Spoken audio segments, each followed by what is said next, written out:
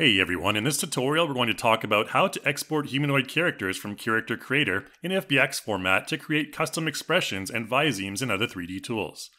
In this particular video, we'll be using Blender. There are two other tutorials that talk about how to convert your external character models to a humanoid character type in Character Creator 4. If you're not familiar with the humanoid character type, we recommend checking these out first, and they will be linked in the description.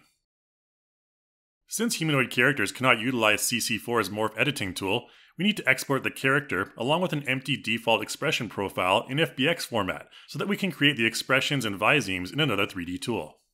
Okay, first let's take a look at how we can export our characters to FBX format. You'll first want to make sure that your character type is set to humanoid, then go to the Animation tab and into the Facial Profile Editor. Here you'll see that the character has an empty expression profile with no blend shapes active. The inactive blend shapes listed are part of the CC4 Standard Facial Profile and are going to be used as our template in Blender. Let's go up and export our FBX from the File menu, ensuring we select Clothed Character. In the Export settings, I'll choose Blender as my target tool preset and ensure that Mesh and Expression Sequence is selected for FBX options. I'll call my export Facial 1. And when it's finished, you'll see 5 items in the export folder, of which we only need 3. We need facial1.fbx, which is the actual character model, and we also need facial1.fbx key, which contains the data for the character bones, which will be needed when we re-import via FBX format. Finally, facial1_expression_frame_map.ini contains the data for the CC4 Standard Expression profile. We don't need to worry about the texture folder or JSON file, as those are used for material auto setup. Okay, next we want to import into Blender, so let's go ahead and do so from the File menu as an FBX. Again, don't worry about textures here. In the Object Data Properties tab in Blender, we can see a list of shape keys which correspond to the CC4 Standard Expression blend shape template we exported. What we want to do next is edit these to create our custom blend shapes. Let's start with a simple one like eye blink left. I don't need the facial bones here, so I'll just select them and hide with the H hotkey. Then find the same eye blink left shape key in the Blender list. I'll select it and go into edit mode. What I want to do next is click on my character's eyeball and use the L hotkey to select all of the faces on the eyeball submesh, and then again press the H hotkey to hide it. Since we're going to only edit the eye blink, we don't need to modify the eyeball itself. Let's proceed to go into Sculpt mode and open a wireframe view of the character model. It's important here that the eye blink left blend shape value is set to 1 before we begin to sculpt the mesh. Here I'm using the Line Mask tool on the lower part of the eyelid so we can modify the upper eyelid mesh separately. It's very important to remember here that you want to sculpt and adjust the blend shape without changing the number of faces or vertices on your model. If you do this, you'll have errors when importing back in. Here I'm just simply adjusting the vertices to create an eyelid blink that will cover the eyeball mesh. Once I'm done the top part, I'll use the Alt-M hotkey to remove the line mask. After that, I can go back into object mode and then adjust the slider value for my left eye blink in order to see the result. Looks like a good blink to me, so let's continue on. Let's talk next about editing the character's facial bones. Facial bones control things like jaw movement and eye rotation. Here we're going to do a simple one to open the jaw. First, I'm going to restore the bones I had hidden before by using the Alt-H hotkey. With the bone selected, I'm going to go into the Object Data Properties panel and check the In Front box to ensure that the bones show in front of the mesh, and also change the display type to B bones. Since bone data cannot be saved in the shape keys, what we need to do is use the facial1_expression_frame_map.ini as a reference to determine which frame in our timeline will correspond with which bone position setting. In this case, we can see that jaw_open is set to frame 77. However, the first keyframe will differ depending on the 3D software you're using. In Blender, you'll need to add an additional frame to every one listed in the INI file, so in this case, we want to go to frame 78. Once at frame 78, I'll ensure I select the bones and then enter into pose mode. In pose mode, I'm going to select the jawbone and press the R hotkey to enable the rotation gizmo, and then simply rotate it so the jaw is open.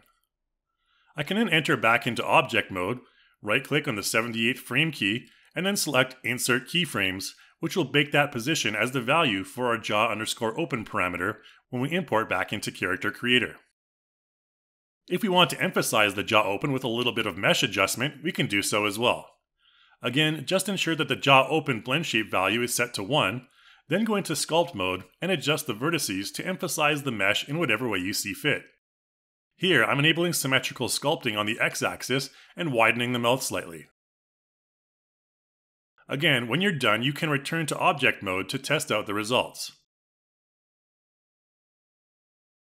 Okay, let's look at our character's eye left look next, which corresponds to the 29th frame in our timeline. Here I simply need to again select the bone, go to pose mode, and then rotate the eyeball to the desired position.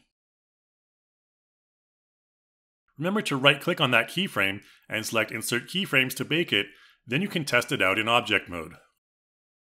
Okay, let's explore how we can edit Visemes for lip sync now. It's really not that different. Generally, CC4 characters will utilize an 8+7 phoneme pair template that utilizes a combination of 8 mouth shapes and 7 tongue positions. Let's start with the tongue position. In this case, we'll look at V tongue curl, U. Since the tongue shape isn't driven by the bone, we need to find that blend shape, and again ensure that the value is first set to 1, then enter edit mode. From there, I can select any face on the tongue submesh and press the L hotkey to select the entire thing. Since I only want the tongue selected here, I can select Invert from the Select menu, and then again use the H hotkey to hide everything except the tongue mesh. Let's return to sculpt mode again, and I'm just going to do some simple vertex editing to give the tip of our tongue a little curl. After I'm satisfied, I can again return to object mode and check the result. Since there are no bones involved here, we don't need to assign it to a particular keyframe. Okay, so what if you want to add additional blend shapes that are not included in the CC4 default expression template? Let's look at how to add custom blend shape sliders next. I'm going to start by going to frame 92 in the timeline, which is not assigned by the INI reference file, and then go up to the Add Shape key in the Shape key section, which will create a new one. I can double-click to rename it. Again, before adjusting, we need to ensure that the value of all the other shape keys is 0, and the one we're going to define is set to 1. At frame 92, I'm going to again left-click on frame 92 and select Insert Keyframes to set a key there. Since I'm doing a full expression, I'll need to do some more lengthy mesh editing, so I'll just skip ahead a bit here. Once it's done, you'll be able to see the full expression when I adjust the value of our new blend shape. That's essentially the basics of how to get all your blend shapes defined in your 3D tool. So the next step is to export our FBX and re-import back into CC4. Simply go up and export your model as an FBX from the Blender file menu. In this case, I've named it completed.fbx. There are a couple of ways to batch import FBX into CC4. If you choose FBX file only, it will only import the mesh data with none of the bone variable data. You can still adjust the bones in CC4 using the proportion feature later. However, if you choose FBX with frame sequence, it will import both mesh and bone data, which is what we want in this case. In the next window, you'll need to import in your modified file in the FBX file field, and also the original source FBX key file you saw at the beginning in the decrypt key file field. It will automatically detect the new shape key that we created in Blender, and you can define the category for it here. I'll just create a custom category, and you can see it appear under Expression.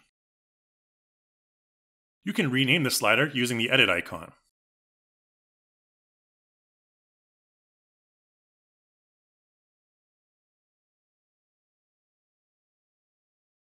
Here you can see a lot of the other blend shapes that we brought in as well.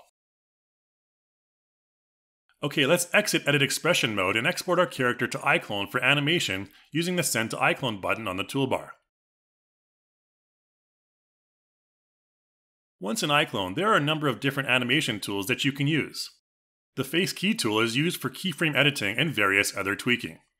Here you'll see a Muscle tab where you can click and drag your mouse to move the facial features individually using the reference image. In the Expression tab, there will be a number of preset expression templates based on a combination of the blend shapes that you created and imported from Blender. In the Modify tab, you'll find the individual sliders which correspond to these same blend shapes that you can tweak individually. Of course, there's also the Legacy Face Puppet tool that allows you to quickly and easily animate your character's face in real time, using your mouse movements as you see here. Finally, the easiest way is to bust out your iPhone and use live face motion capture to do the performance yourself in real time.